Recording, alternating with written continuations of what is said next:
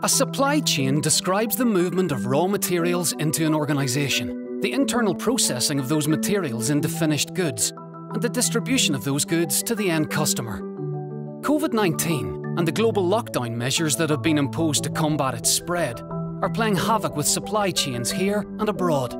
Businesses are grappling with reduced workforces or furloughed employees, transportation challenges, and diminished cash flow. They are stockpiling some goods while refusing to take delivery of others. The picture is complex, and many factors may be affecting your supply chain.